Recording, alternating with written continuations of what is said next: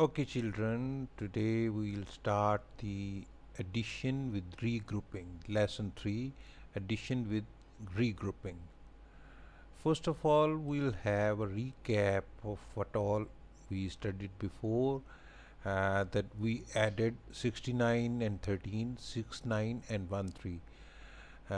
In this, I'll tell you that in step 1 we add the ones, regroup the 12 ones, and then 1 tends to 1, then 1 tend to ones, right? How we did it in step 1? In step 1 what it was 9, we added 9 and 3, 9 and 3, 9 and 3 became 12. So we wrote 2 here and 1 here. 1 is the carry on the 10th side, right?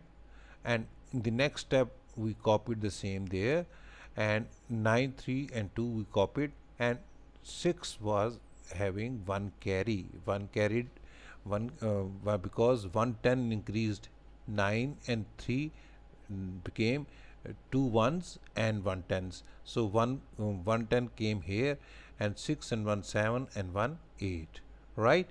We have already studied this.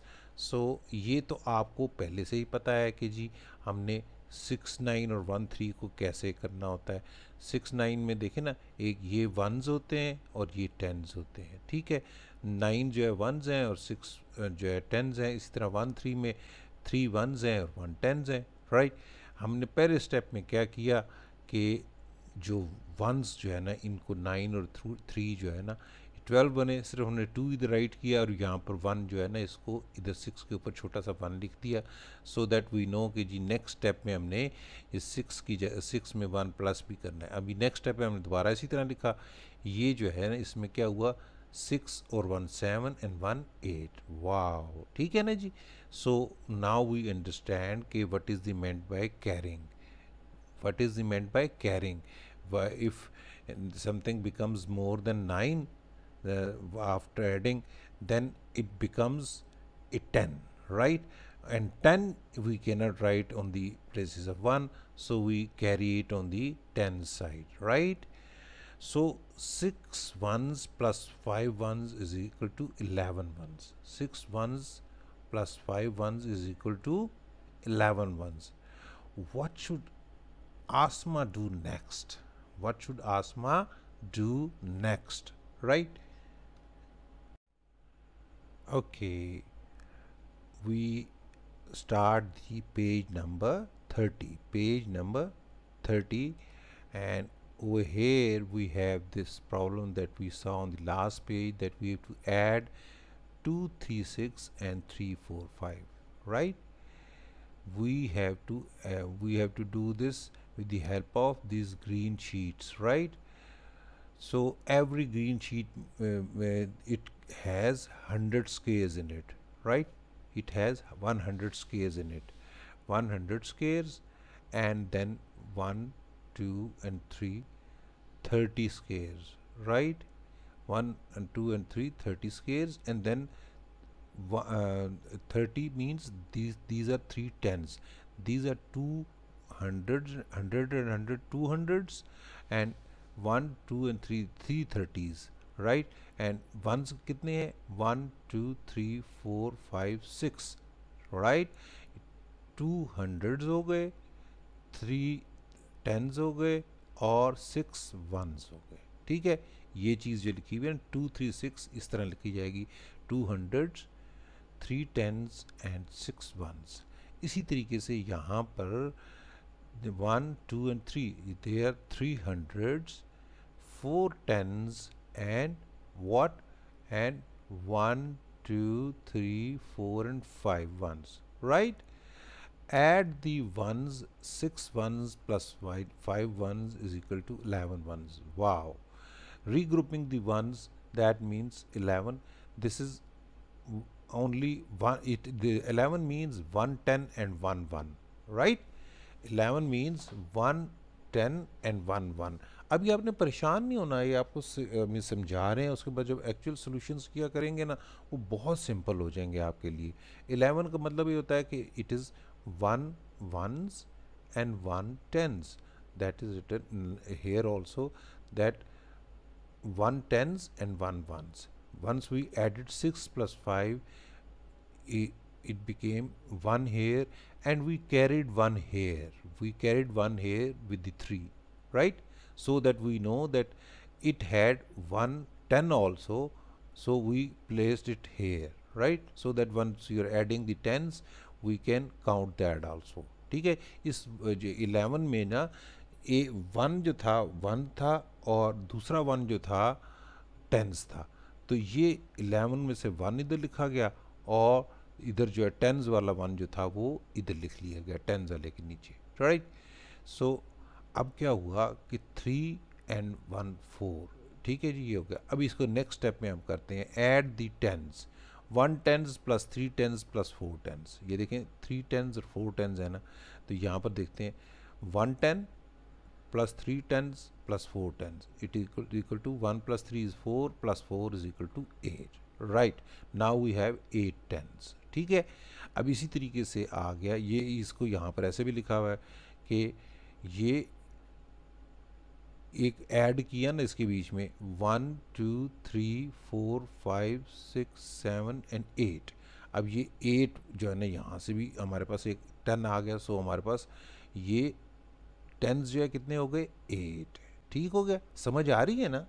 मैं तेज़ तो नहीं जा रहा, आस्ता आस्ता आपको समझाने की कोशिश कर रहा हूँ कि यहाँ पर से जो हमारे पास एक 1 और एक 10 आया था ना, तो हमने 10 इस तरफ ले गए टेंस के नीचे, क्योंकि ये ज़ीरोज़ हैं, ये टेंस है और ये हंड्रेड्स हैं। तो अब 3 प्लस 1 4 और प्लस 4 8, ये 8 टेंस हो गए। ठीक हो गया जी। अभी अब हंड्रेड्स को भी नेक्स्ट स्टेप में ऐड करते हैं, add the hundreds, 2 hundreds plus 3 hundreds is equal to 5 hundreds. ठीक है, 2 हंड्रेड्स प्लस 3 हंड्रेड्स, यहाँ पर कैरी तो कोई भी नहीं था, क्योंकि ये 8 जो है ये वंस ही हैं, 10 में तो गया ही नहीं है, लिहाजा ये तो इसी तरह की इसी तरह ही है। तो 2 hundreds plus 3 hundreds is equal to 500। देखें ये लिखे हुए हैं ना, 1 2 3 4 5, ये 5 हंड्रेड्स हो गए। So answer will be 581। So 2 3 6 plus 4 plus 3 4 5 is equal to 581, or we can say 1 ones, 8 tens and 5 hundreds, right? ये हमारा तरीका है जो हमने करना है। ठीक है, इसी तरीके से हम अगला क्वेश्चन भी करके देखते हैं अभी। ठीक है, ओके। Add 490 and 357। अब यहाँ पर 490 है, तो ये 100, दूसरा 100, तीसरा 100 और चौथा 100 जी, 4 तो हंड्रेड्स हो गए। अब ये 9 हमारे पास टेंस हैं, 1 2 3 4 5 6 7 8 एंड 9, ये 9 टेंस हो गए। ज़ीरो जो है ना हमारे पास, वंस जो है ज़ीरो है, यहाँ पर कोई भी नहीं लिखा हमने। यहाँ पर दूसरा लिखा है 357, 1 2 3, ये 3 हंड्रेड्स हो गए, एंड 5 हमारे पास टेंस हैं, 1 2 3 4 5, ये हमारे पास 5 टेंस हो गए। अब 7 हमारे पास वंस है। ठीक है, 1 2 3 4 5 6 7। अच्छा, अब इनको अगर दोनों को ऐड करें इनको, तो ये यहाँ पर ऐड किया हुआ है, 7 प्लस 0 इज़ 7, 7 प्लस 0 इज़ 7। जिस कभी किसी चीज़ को ज़ीरो ऐड करें तो वही रहता है। ठीक है ना जी। सो हमारे जो वंस हैं वो सेवन्स हो गए। अब add the tense, 9 tens plus 5 tense is equal to 14 tense. Regroup the tense, 14 tense का मतलब क्या हुआ कि जो है ना, ये 14 टेंस का मतलब हुआ 104 टेंस। 14 टेंस का मतलब क्या होता है कि क्योंकि 10 टेंस मिला के बन जाता है 100, तो 14 टेंस को हम इस तरह भी लिख सकते हैं कि 104 टेंस। सो इधर यहाँ पर हमने जब टेंस के नीचे 9 प्लस 5 किया तो 14 आया, तो यहाँ पर 4 यहाँ पर लिखा, और वहाँ यहाँ पर हमने देखें छोटा सा एक आपको रेड सा नज़र आ रहा है, 1 ये हमने कैरी कर दिया, राइट? सो ये 100 के नीचे 1 वाला कैरी हो गया। सो ये अब नेक्स्ट स्टेप में हम करेंगे, अभी 100 जो ऊपर कैरी किया था वो प्लस 4 जो हंड्रेड्स थे प्लस 300 इक्वल टू 800, राइट? सो अभी हमारे पास आंसर आ गया कि 7 ones, 4 tens and 8 hundreds। 7 ones, 4 tens and 800s. So 400s and 9 tens and 0 ones plus 300s and 5 tens and 7 ones is equal to 800s, 4 tens and 7 ones, right? Okay अभी हम clear हो गए ना भाई जी कैसे होता है ये ऐड करना जो है ना जब हमारा 10 से ज़्यादा हो जाए, इसको कहते हैं कैरी करना। कैरी करने का कॉन्सेप्ट जो है ना ये आपको भी सिखाया जा रहा है। ये अभी थोड़ा सा शुरू में मुश्किल लगेगा, आस्ता आस्ता ये सारा कुछ इंशाल्लाह आसान हो जाएगा आपके लिए, बिल्कुल आसान हो जाएगा। Just don't bother, right? Okay